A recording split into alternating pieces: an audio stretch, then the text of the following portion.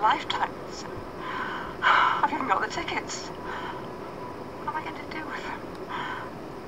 Would you and Jill like them? Because I really don't think I could go on.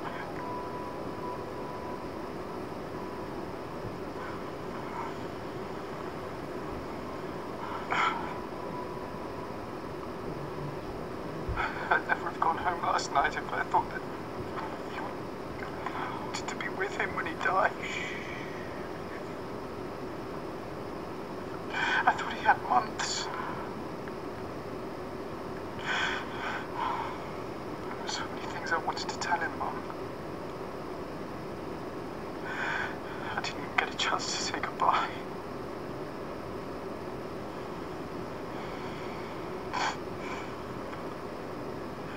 What's that? It's the death certificate. You need to take it with you when... But isn't there going to be a post-mortem? No. There's no question about the cause of death. But you never said it would be imminent. Well, I'm afraid cancer can just be like that. Yeah.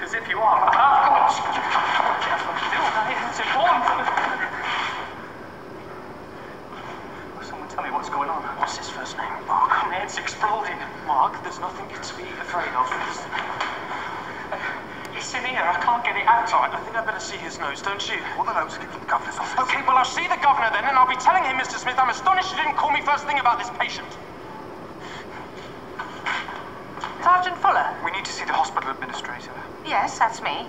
Can I help you? I'd rather we spoke somewhere private.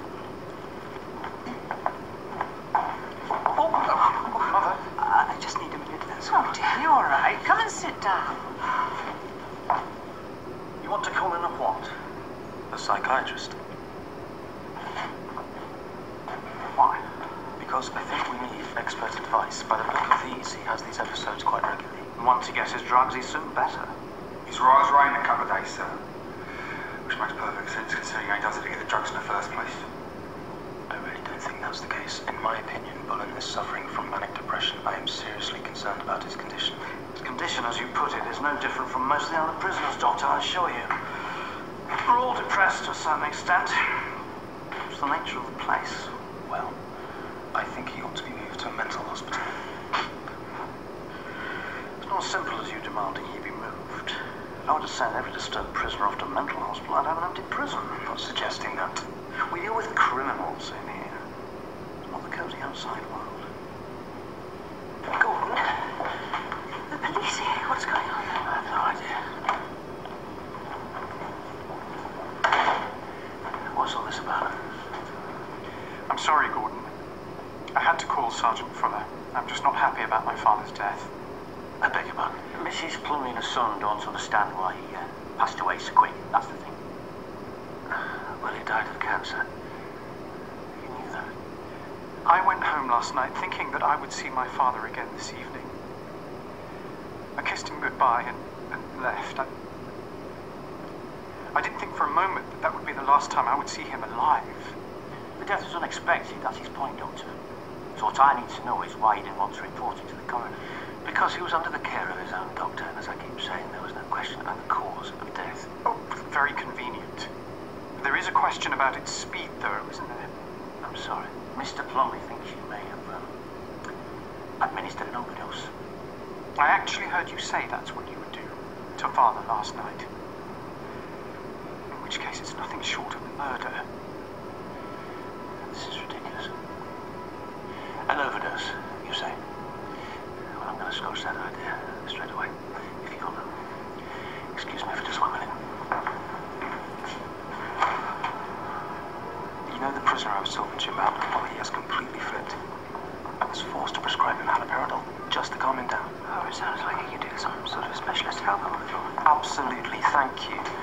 governor agreed. Ralph, excuse me, sorry. Gordon. Lizzie, can you get the dangerous drugs book sent down from the pharmacy as quick as you can, please? Yes, Doctor. Sorry, Ralph. What? Well, they think you killed Philip. I know, it's mad. Well, so what are you going to do? Are you going to show them the drugs book? Yes. Well, I'll come with you, look. You don't have to come. Yes, I do. Excuse me, Dr. Wetherall. I wonder if you could take a look at Mrs. Plumley. I'm rather concerned about her. Right. This is my entry. For yesterday. 10 ampules of diamorphine for Philip Plumley. And here is my own dangerous drugs book in which I mark off the ampules as I administer them.